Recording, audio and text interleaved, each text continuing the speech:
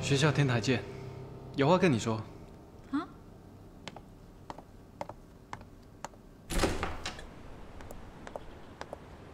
有什么事你说吧。你今天很耀眼。你是第一次夸我。我说的是事实。你喜欢我吗？你是我的未婚夫啊，我当然喜欢你啦。那如果我不是你的未婚夫呢？可是你就是我的未婚夫啊。今天的小提琴你应该练得很辛苦吧？林星辰，你这么努力干嘛？我伤害过你，难道你都忘了吗？你为什么还要一直这样子缠着我不放呢？我说过我对你是不会有感情的。可是感情可以培养啊。那爱情也可以慢慢培养吗？我想要的是一份有爱情的感情，而不是一份家族的婚约。郑楚耀，像我们这种家庭的孩子，真的还要奢望这些吗？坦白说，我不讨厌你，虽然你霸道任性，可是你长得还算不错，最重要的是家里有钱。既然这份联姻对我们双方都有利益，我就给你这个机会了。林星辰，你还不明白我说什么对不对？尽管这只是一场交易，你一点都不介意。你最好把郑楚耀赶紧给我拿下，不然你和你的拜金妈就等着。我不介意。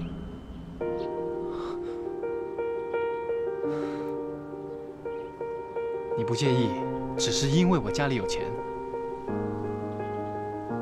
你干什么呀？你弄疼我了。所以只要我家里有钱，我对你做什么你都可以不介意。你有什么话不能好好说吗？你干嘛？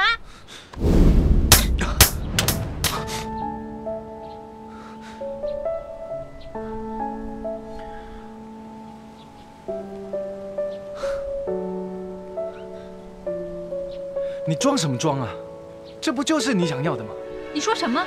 这么想做我的未婚妻，还不明白这是什么意思吗？整天说自己是小公主，不就是想让我亲你、抱你，这样那样吗？是你自己说的。就算我不喜欢你，你也愿意？我警告你不要太过分。林清晨，你给我听好，不管你再怎么努力，你永远都比不上于泱泱的善良跟单纯。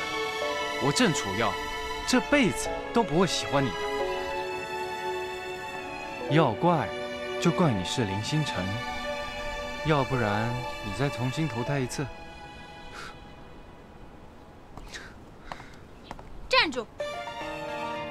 越是抗拒逃脱不了的，那才叫命运。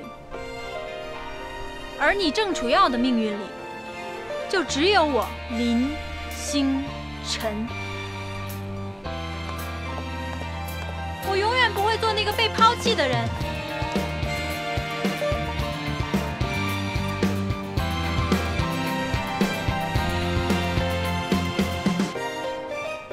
小姐，德叔，您还在外面？是啊，我还要和郑楚耀约会呢。哦，他会送我回家的。好的，小姐，您注意安全。嗯，拜拜。不管你再怎么努力，你永远都比不上于泱泱的善良跟单纯。我郑楚耀这辈子都不会喜欢你的。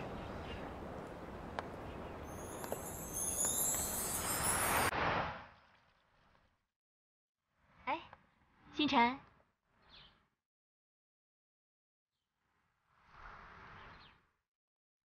哎，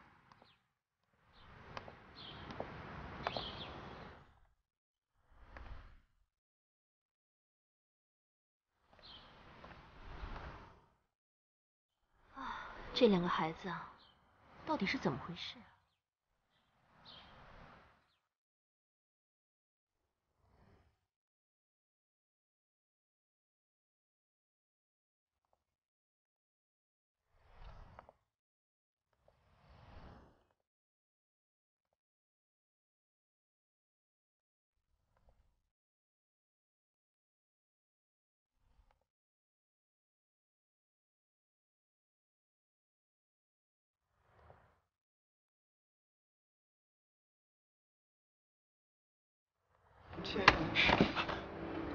离他远一点。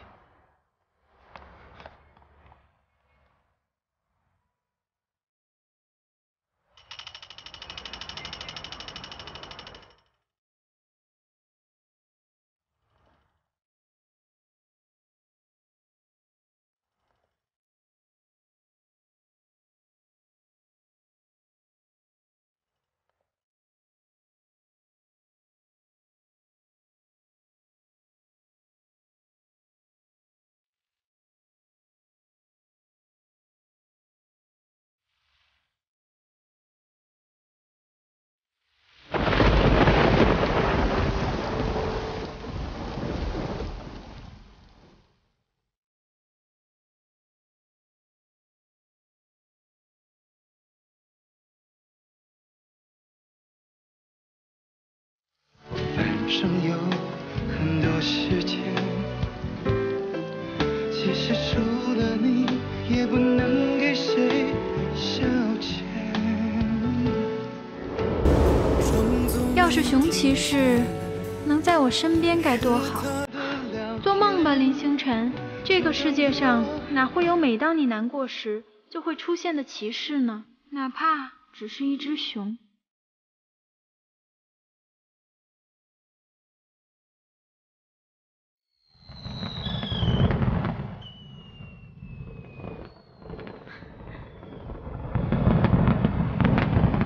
好美啊！这该是今天发生的最美好的事情了吧？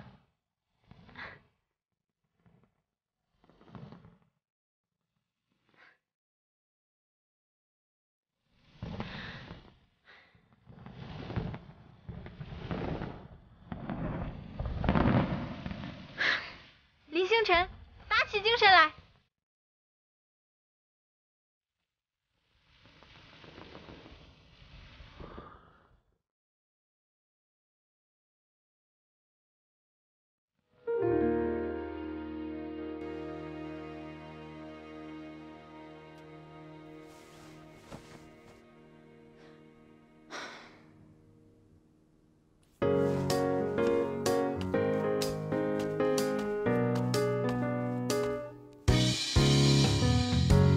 声音一个人听到，两人分享会不会更好？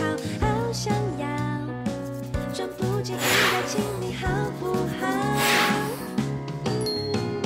砰砰砰，我的心跳专属对你发射出讯